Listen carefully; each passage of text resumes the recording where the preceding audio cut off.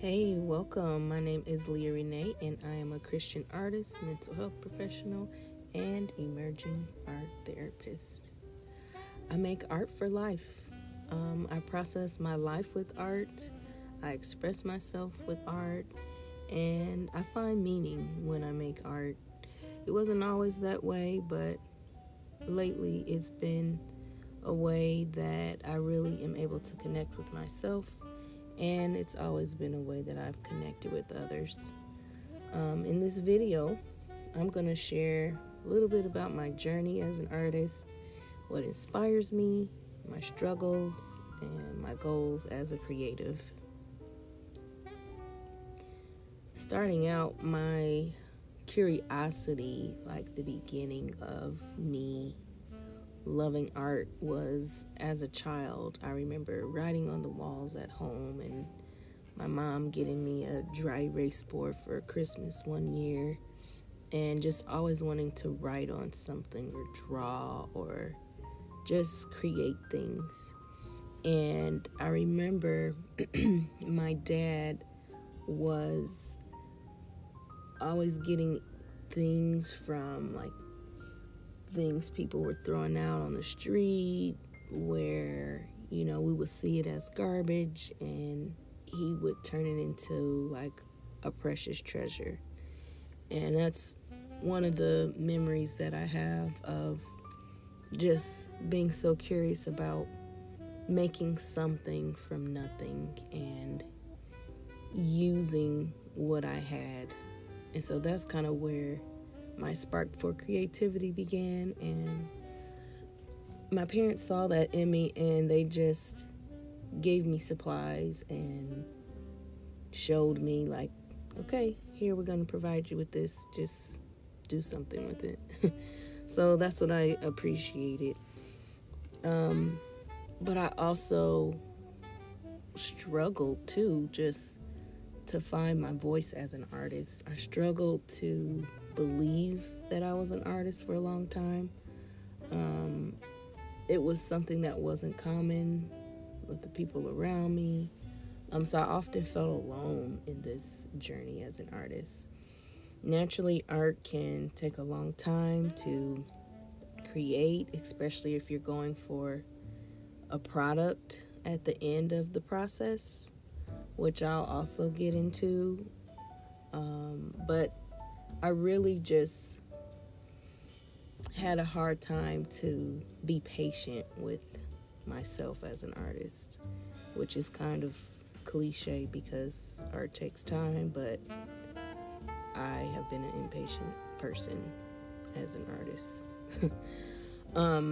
So yeah, I always loved art. I was in school, grade school. I remember just making art for fairs, and always just being drawn to art making and portraits and things like that. And I remember in high school, I took all the art classes for electives, and it was really a thing for me. I was submerged in all things art. It felt like I could just escape there and be in my own world. It was very meditative. It calmed me down.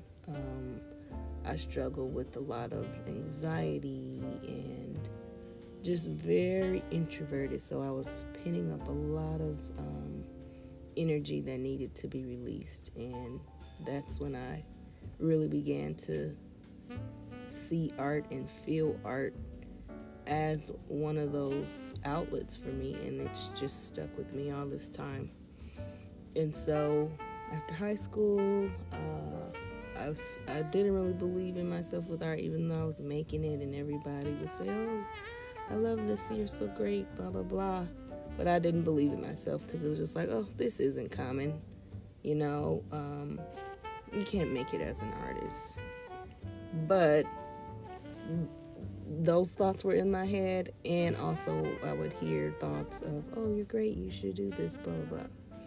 So I went a different route and chose to study psychology. I looked into becoming an occupational therapist because it was something that was a little bit more of a promising career path. But I spent a lot of time searching in that and preparing to even go to school for that, and the doors were always closed. And they always pointed back to making art. Even in other jobs that I had, I was always trying to introduce art in some way, but it just was like very forced. So after my undergrad of college, I got my psychology degree, my bachelor's in psychology, and I was still making art, but still felt like something's missing. What's next here? And I just started searching again. I made art. Summer I came back from school. I love to make art outside and just be in the sun, listening to some good music and just zoning out. And that summer was really like a search for who I was. And I just remember painting in the sun and seeing what would come about. And that's when I knew, like, wow, this process is exciting in itself because I'm discovering new things about me creatively, and I was discovering that there was so much more than making a product, but there was so much adventure in the process. And so I was looking at other careers like, wow, what can I do?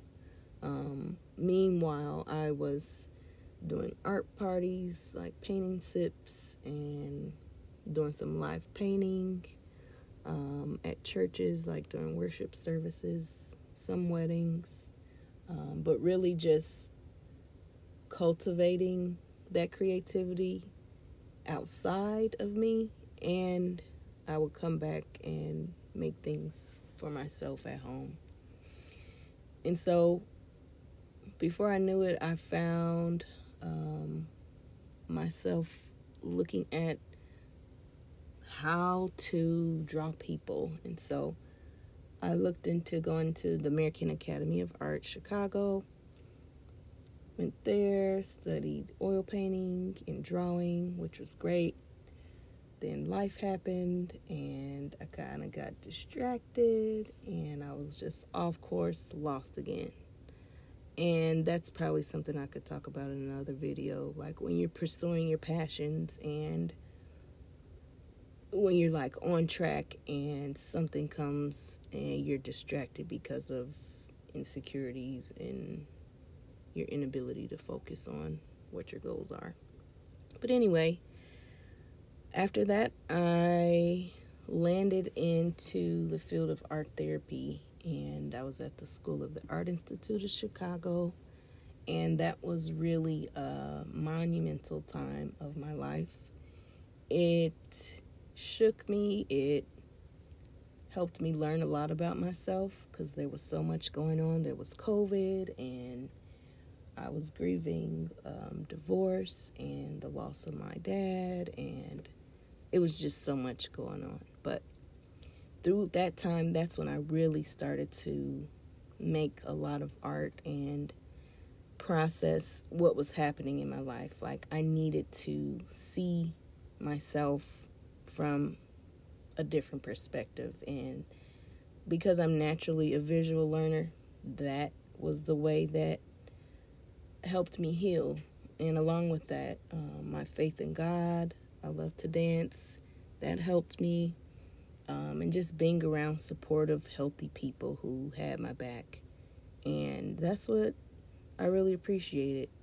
And so now I am at this place where I'm wanting more and wanting to share more and connect more with people who are like-minded, people who just want to have a creative outlet to express themselves, to connect with themselves, to connect with other people, and to really just be expressive and enjoy life.